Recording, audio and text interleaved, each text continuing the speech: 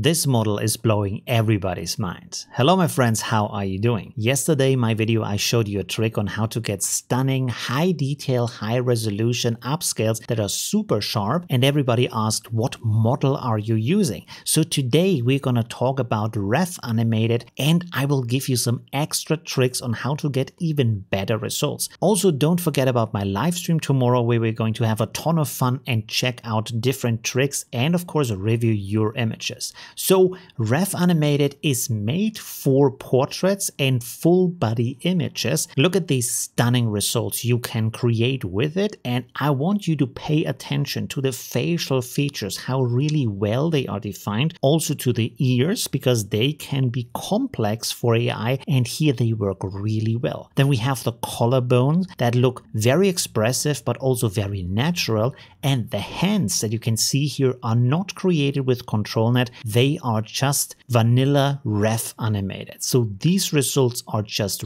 really stunning. So the first thing you want to do here of course is download the model. Choose here the safe tensor version, then download it into Automatic 1111, Models, Stable Diffusion into this folder. Stable Diffusion into this folder. When you start Automatic 1111 now, you will probably get desaturated results from your renders. So I'm using a VAE specifically with this model. So here's a download to the original VAE from Stable Diffusion. You want to download that, again inside of the Automatic 1111 folder, Models, and here into the VAE folder.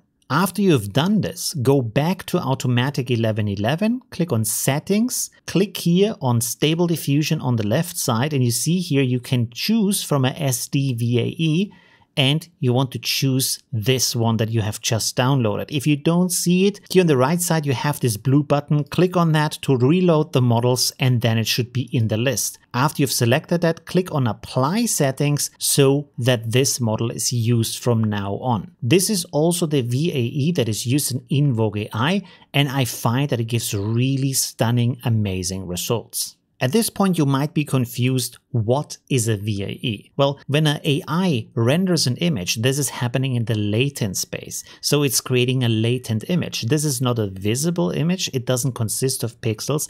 It consists of information that is only usable for the AI. This has to be converted into a pixel image, and this is what the VAE is for. Let me know in the comments if you want to have a video about different VAEs, what they are for, how to use them. Next, we want to look at the prompt because this is really important. And as with every model, I'm using the prompts that are found on the model page because these have already been defined and refined to give you really good results with this specific model. But then I also refine them myself on top of that. So in this case, for portraits, what I found works really well in the positive prompt is that you're using in the round brackets at the start of the prompt the words best quality, masterpiece, realistic, detailed. Then at the very start I also write portrait and close up to define that I want to have this quality and this kind of picture as my end result.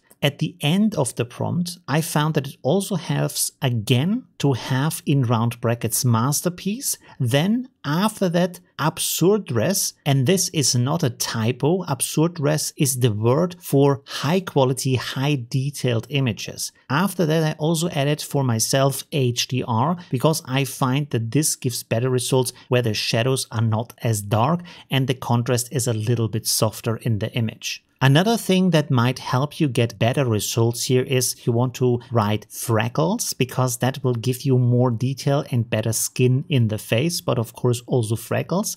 And then to define an eye color because that can help you get better eyes and also a rounder iris. If you don't want to use freckles, what you can use instead is highly detailed skin. Now in that case, you can write it either as is or again with round brackets around it.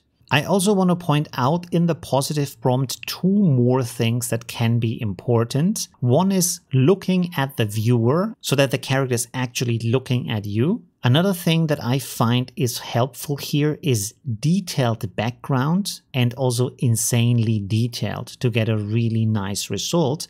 And interestingly enough, what I also found is that when you have a comma here, you leave an empty space, another comma, this can actually help you also get better results. Then we have a rather long negative prompt. This is again from the model page. I added at the start wires, earrings, dirty face, because I often found that with this model you can get some strange wires sticking out of the ears, you can get some elements that are in the face. So writing this can actually help clear that up. Now in the next part, it's getting pretty interesting. In round brackets, it reads bad image v2 30900, bad prompt version 2, bad hands 5, EasyNegative, NG deep negative version 1 4T, bad artist anime : 0.7, and then we close the round brackets. What is that?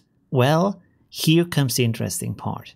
These are negative embeddings, so they are specifically rendered to avoid bad things in the image. Now I think you can use this negative prompt and still get amazing results without using these negative embeddings, but when you download them, you can get better results. Here is a comparison. So here we have a result using my upscaling method to get these super nice details. This doesn't use the embeddings. I have not downloaded it into the folder. You see that the results look really amazing from the face.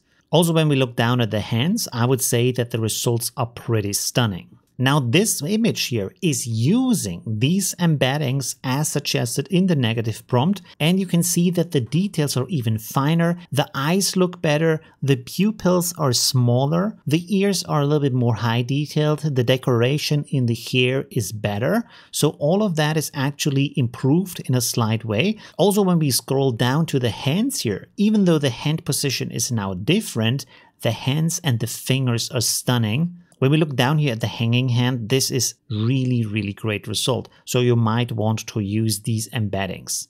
Then we have another round bracket here, worst quality, low quality, 1.5. We have another round bracket, depth of field, blurry, 1.2. Another round bracket, grayscale, monochrome, 1.1. Nose, cropped, lowres, text, JPEG artifacts, signature, watermark, username, blurry, artist name, trademark, watermark, title. So a lot of that stuff, of course, removes all these kind of markings you sometimes find in the image. So you actually get a clean result without any of that, without any also text in the image. Then in the next round bracket, we have 10, muscular, loli, petite, child, infant, toddler, chibi, SD character, 1.1. So this is to avoid all of these kind of strange results that you can have from anime images, and you get actually a mature looking character. After that, we have multiple view, reference sheet, long neck. So you only get one character in a really beautiful design as a portrait. Really good result.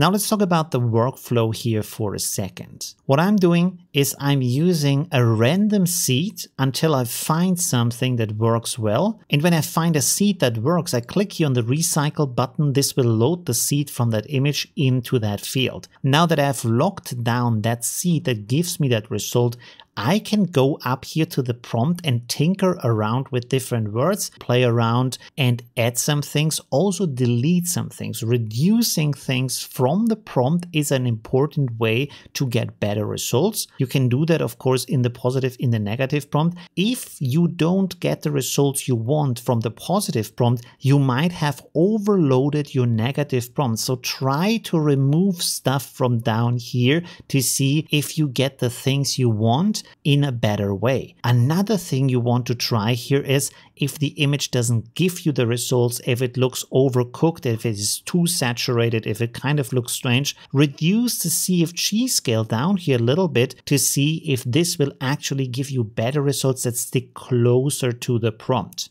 So in this case, you can see here, I'm using a CFG scale of only 6. Another trick you want to use here is to try out different sampling methods. Also, when you've found and locked down the seeds, still you can play around here with the methods. I would suggest you also try out down here the DPM++ 2M caras or DPM++ SDE caras to see if this improves your result. With Euler A, that I mostly use, but it gives softer results, I mostly use a sample step of 20 because this gives me fast results and it also gives me a good quality. Afterwards, as I showed you yesterday in my video, you want to send this to image and upscale it to the double size. This will give you a little bit different image depending on how high the denoising is, but lots more detail. So you want to do that step before you go to the upscaling in extras. Absolutely let me know in the comments what you think, if you have other tricks to improve these results even more. Thanks for watching, leave a like and see you tomorrow in my live stream. Bye! Oh, you're still here. So this is the end screen. There's other stuff you can watch like this or that. It's really cool. And yeah, I hope I see you soon. Leave a like if you haven't yet. And well, yeah,